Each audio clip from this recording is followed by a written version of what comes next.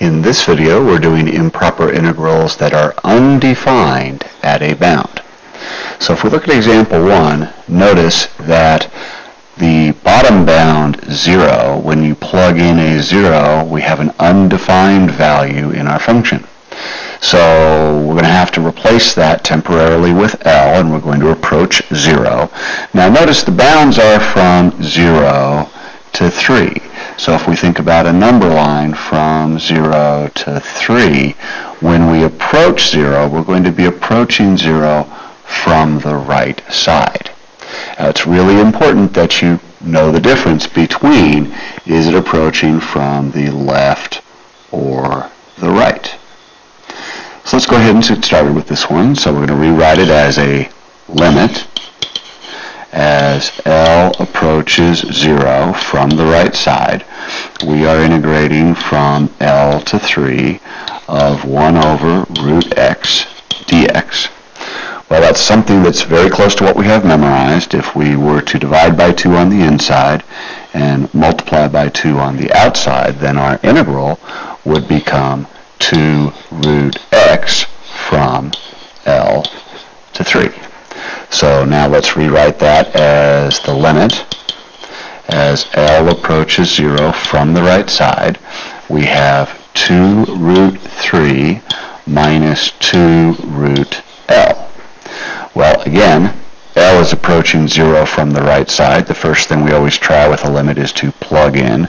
So if we were to plug in a 0 there, we would get 2 root 3. So this one converges. Let's take a look at another example. In example 2, again, if we were to plug in the bottom bound into our function, it would be undefined, so we need to temporarily change that into an L. We are again approaching 0. Notice again our bounds are from 0 to 3, so we are going to be approaching again from the right side. And we are integrating from L to 3. Now, we're going to have to do a little algebra here. 1 over x root x can be thought of as 1 over x to the 3 halves, because x to the first times x to the 1 half would be x to the 3 halves. And since that's on the bottom, let's move it to the top and think of it as x to the negative 3 halves.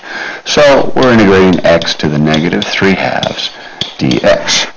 Well, when you integrate x to the negative 3 halves, you get negative 2 over root x. So now we have the limit as L approaches 0 from the right side. We have negative 2 over root x from L to 3.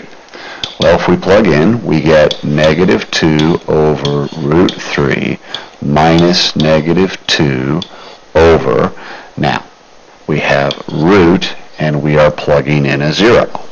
Well, notice what happens when we plug in a 0.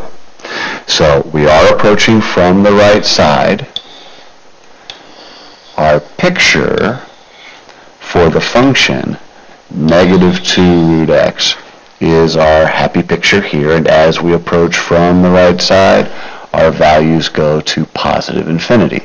We do have a double negative making a positive, so we get infinity, and this one diverges. Let's do one more example.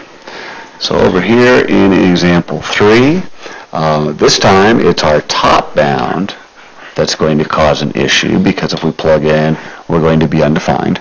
So let's do the limit as L approaches 0. Now if we think about this as a number line, negative 1 to 0, we're approaching from the left side this time, so 0 from the left side. We are integrating from negative 1 to L of 1 over x squared dx. Well, 1 over x squared we should have memorized as being negative 1 over x, so we have the limit as L approaches 0 from the left side of negative 1 over x from negative 1 to L. If we plug in now, we get negative 1 over L minus negative 1 over negative 1. well, that's a lot of negatives over there. This obviously is going to become a subtract 1 on this side. Now, we are approaching 0 from the left side. So in this particular problem, negative 1 over L. So that's going to be this picture. And notice we are heading towards infinity, but we have a negative. So we have a negative infinity, and this one diverges.